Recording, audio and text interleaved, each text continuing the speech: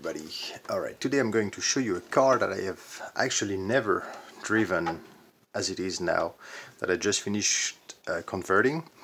It's a front-wheel drive car with the proto front-wheel drive body, which is a body I really like, that I've been using on my MST TCR so far. And the chassis below that originally is the Awesomatix A700 Evo II, which is a shaft-driven four-wheel drive touring chassis, which is fairly old now. Now they have only the belt-driven and the one with the central pulley and so on. And so let me show you. Hold on, I've made a little bit of a different body mount at the back. I'll show you later. And so here you go. I had this chassis for quite some time. I bought it on eBay a few years ago, and it's a great chassis. It's a really good chassis. I bought it because I loved the design that they have. Those shocks are really unique. It makes everything, the whole center of gravity, really low. You don't have the shock towers that are not allowing some of the bodies, like the LMP bodies and so on. And I mean, it's a great chassis. I like it, but like I said when I was reviewing my ADAM, I'm really not a fan of the four-wheel drives and the touring cars, and so I wasn't playing with it that much. I was running it mainly as a Euro truck, and yeah, so I had this one moving around, and I wanted to see, because Awesomatix is coming up with their front-wheel drive car. There were some pictures for a while online showing an FF version, and then it seems like finally they have the belt-driven with the motor perpendicular, I mean in the same way, the same axle as the wheels, the belt in the middle, and so the motor is here, and then they have a couple of weights in the front. And I thought, can that be done with A700, so I can actually see if I can still enjoy this chassis just in another form. And so originally, this is the front of the chassis, and this is the rear. And I didn't want to have to fiddle with it too much or make too much construction. I wanted to see how can I convert with as much of the original part as possible. And so that's what I did. I switched sides. I didn't move anything except for the steering here.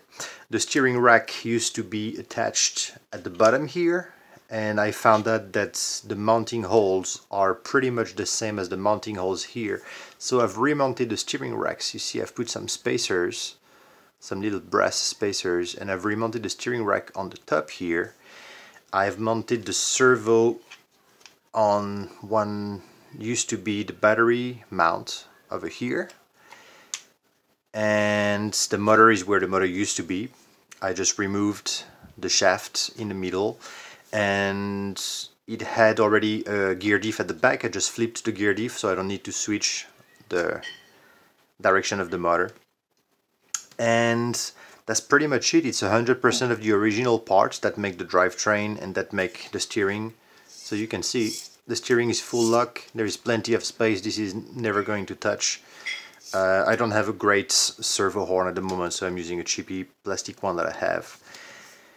And the geometry is just, I have to test it. All the toe and so on is not been set yet. And what I had to construct, I have this design for a shorty battery tray that I use on my sidecar and as a car. So it's just double-sided taped. It stays great, so I just put this one on.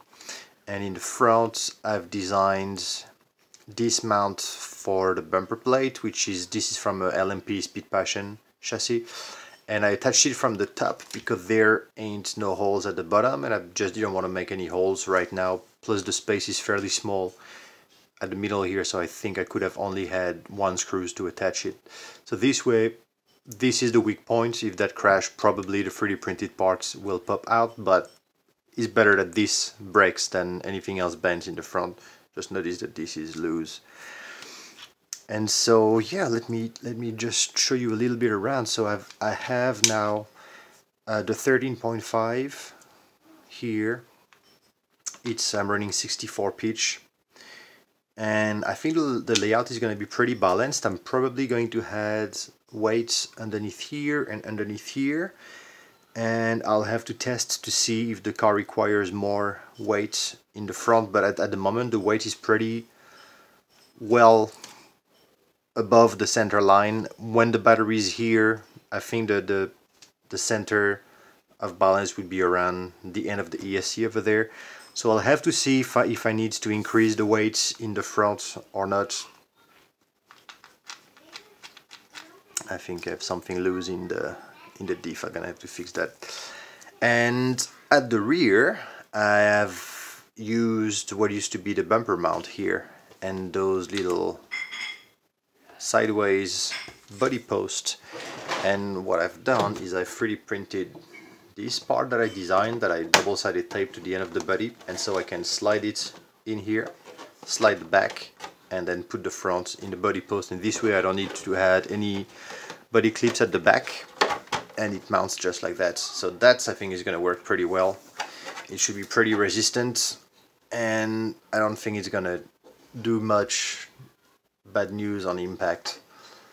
And so here you go. This is my yet to be tested, freshly converted Awesomatix A700 Evo II front-wheel drive version for you guys. So have a good day, have a good night, and I will see you tomorrow for more. Bye bye.